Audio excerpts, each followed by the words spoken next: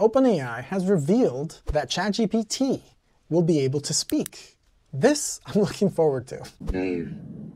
We might be living Stanley Kubrick's dream or nightmare. Apparently we'll become enlightened to the point of reaching past machine level. If the CIA is watching, thank you for your service, I think.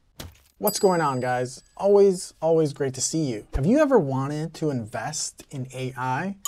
Well, you might just get the chance, because apparently OpenAI, the people that ChatGPT, are going to be selling some shares. And this possible share sale is going to put the valuation of the company at potentially somewhere between 80 and 90 billion dollars.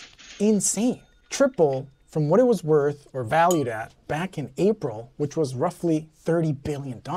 So what's impressive about all this is that this giant valuation, of course, comes behind basically the backbone of all this AI mania is, well, it's data, it's knowledge. But where does it get this data and knowledge from?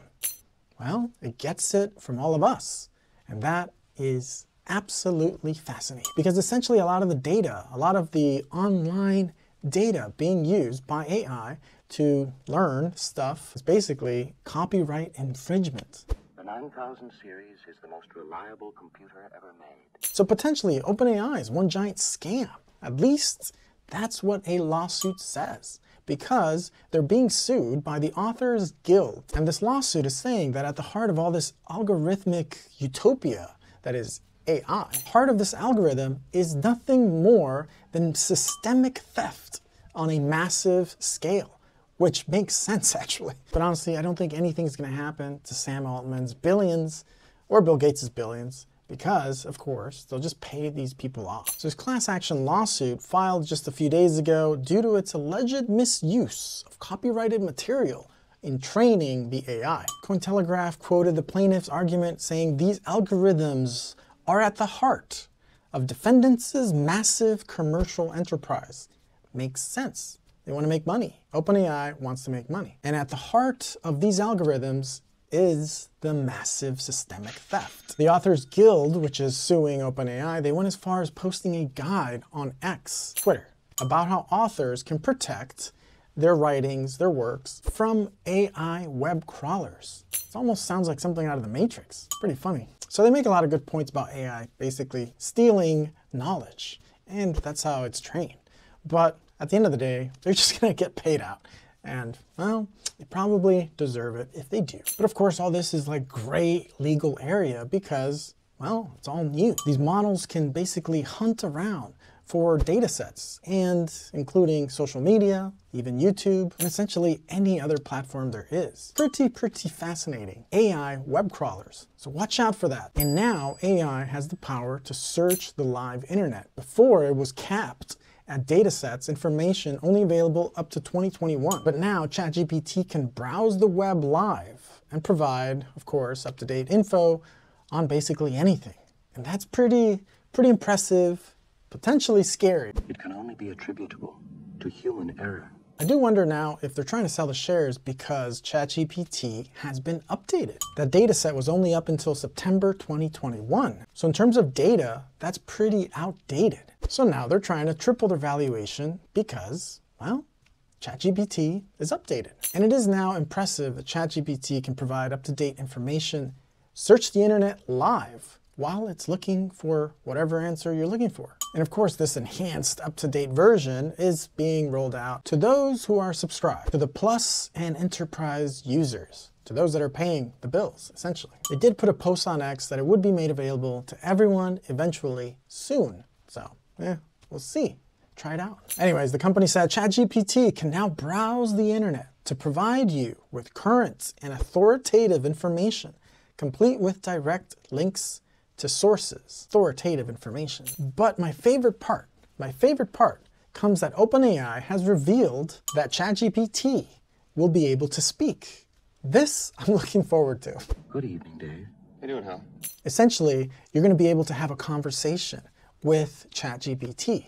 This is either really awesome, really funny, or really scary. Now, of course, there's already kind of other versions of this in play. Siri, for example, Alexa. It's already out there. It's just that ChatGPT, well, it's kind of encompassing a lot of different things. I hope you can put Hal's voice on there. That would be pretty funny. No 9,000 computer has ever made a mistake or distorted information. Of course, all these updated capabilities only available to those that are ponying up the monthly subscription. Apparently, it'll be so advanced, you can take a picture and be able to discuss certain qualities of the image, and you can have a live conversation with ChatGPT about the picture, the landmark, the history, whatever. So we are really getting close to reaching 2001 Space Odyssey level.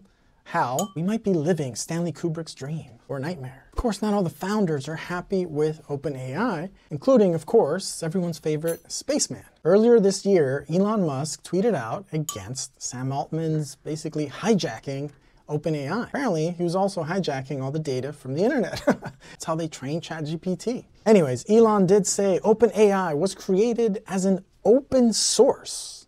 Interesting. Which is why he named it OpenAI, meant to be a non-profit company to serve as a counterweight to Google. Boy, that didn't happen. And he says that now it's a closed system, a closed source, maximum profit company, absolutely maximum profit company. Pretty darn good job of that too. He says that effectively it is controlled by Microsoft. I feel much better now.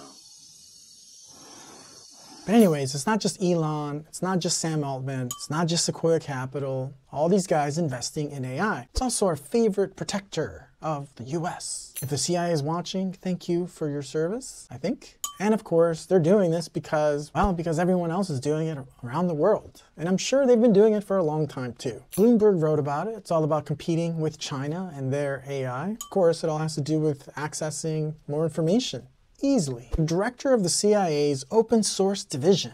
Kind of ironic name, isn't it? Central Intelligence Agency / open source enterprise division. It's kind of an oxymoron there.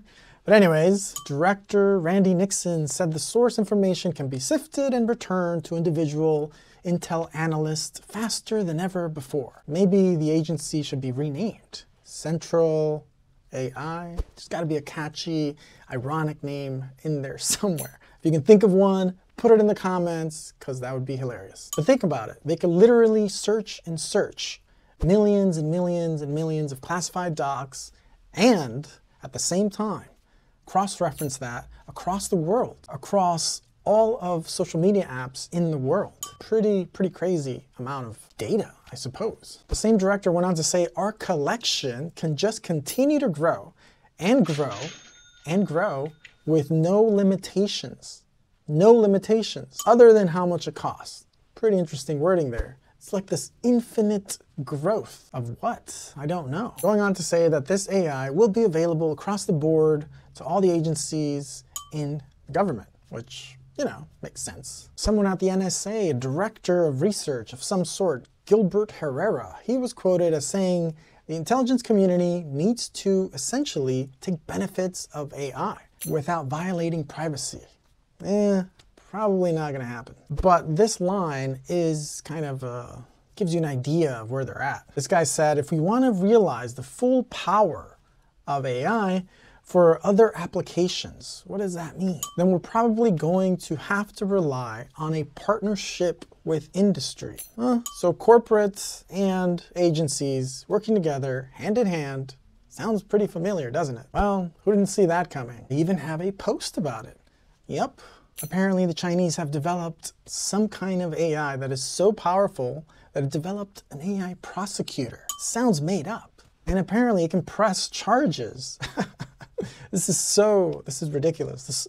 This looks like an Onion article. It's pretty funny. I'm pretty sure these guys are dead serious. Even if they're exaggerating their claims, I'm sure the Chinese are dead serious about what they're doing. But it's not just the intelligence agencies in the world or the country's billionaires getting in on the AI game. It's also the scammers. Apparently there's something called WormGPT. Slashnet had this article on the dark web ChatGPT alternatives. If you're into scams and you want to basically write phishing emails. So apparently even the scammers are using AI, and there's a FraudGPT. What a great name, FraudGPT. Anyway, Slashnet highlights that the cyber criminals can use tech to automate creation of highly convincing fake emails, personalized. Apparently WormGPT has a range of features like unlimited character support, chat memory retention, and code formatting capabilities. Pretty impressive for scamming AI.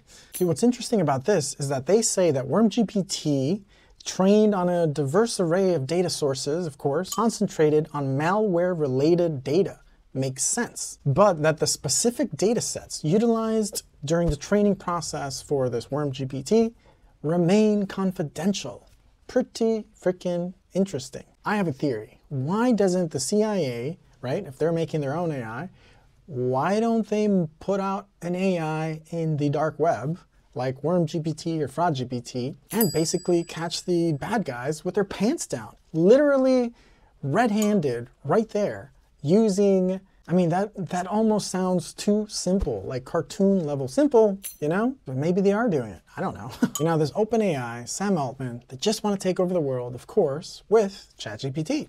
But they also want to take over the world in the crypto game. Why? Well, WorldCoin. So I don't know. To me, everything the guy makes or is working on has this sort of like dystopian future vibe to it. It's a little creepy when you're scanning people's irises, giving them a few bucks, and essentially suggesting that at some point, everyone will need to verify themselves via biometrics. So I don't know what is up with the Sam Altman guy. Gives you the creepy vibes, you know? The whole concept behind scanning the iris and throwing you a few crypto dollars was called World ID Project after all. It just has those vibes, creepy vibes. So World ID Project, WorldCoin, and of course, besides giving off these creepy vibes, the way that they use language, the way that they promote their products, saying, I venture to say that he's doing something similar to Scam Sam. The reason why is because effective altruism. There's always these weird promotions of altruism of some sort. For example, Sam Altman has talked about solving income inequality by handing people money. WorldCoin, where does that come from? Well, they can just print it, literally. WorldCoin is minted by themselves. It makes no sense. So essentially, the CEO of this company has anointed himself the power to create a so-called currency while he's promoting a world ID, a WorldCoin, and universal basic income. Pretty interesting. And if you think WorldCoin is a joke, well, think again. It's listed in multiple cryptocurrency exchanges all over the world. So people are putting their real, literally real hard-earned money for something that was printed, minted out of thin air by the CEO. It's pretty interesting. This mission is too important for me to allow you to jeopardize it. Well, engineer Ray Kurzweil predicted that by 2045, ChatGPT potentially, or another version of ChatGPT, AI essentially, is going to reach the point of singularity. Apparently we'll become enlightened to the point of reaching past machine level, the point of technology reaching a level such as where you recognize speech like a human, that speed of recognition and ability to translate, basically reaching a human level, but perform things faster. I've still got the greatest enthusiasm and confidence in the mission. So these guys are running a wicked game, and the investors are just piling in. They're making money for themselves and for anyone else who's investing with them. They're throwing money left and right at AI. And love it or hate it, AI is basically worming its way all sorts of commerce, all sorts of levels of interaction, taking over jobs, assisting people at their jobs currently, and maybe even helping the CIA. But we all could see that coming, right? But not only has AI and OpenAI made Sam Altman, one of the founders, along with Peter Thiel, Elon Musk, and others, filthy rich. But this wealth and usage of the company has expanded massively to all aspects of basically society. So along with these guys getting filthy rich, it's also made Microsoft quite a bit of money. It's also made NVIDIA a very rich company because they're basically ahead of the game. The GPUs are used for AI, and they're the only name in the game. But let's look into this a little more, because I think it's pretty darn fascinating. And let's not forget that Microsoft owns 49% of the whole company, OpenAI. Damn Bill Gates, man. After the launch, OpenAI was the fastest growth application to be used ever in human history, reaching 100 million users in 2 months, which is pretty insane, beating out even TikTok. So huge and setting records across the board, including in valuation. So the company does make money by charging $20 a month if you want a subscription for the GPT-4, the advanced public access AI. And of course, they run licensing programs to further make more money, supposedly reaching $1 billion this year, with, of course, the trend being that, well, they're going to make a lot more money in the near future. I've still got the greatest enthusiasm and confidence in the mission. Well, if they start selling more shares, well, of course, it's going to make them even more rich, but this time they're going to allow current employees to sell their existing shares, as opposed to the company issuing new shares to investors, which would make the employees working there. According to Wall Street Journal, the valuation of $80 billion to $90 billion would essentially make this one of the most highly valued global startups behind SpaceX and TikTok.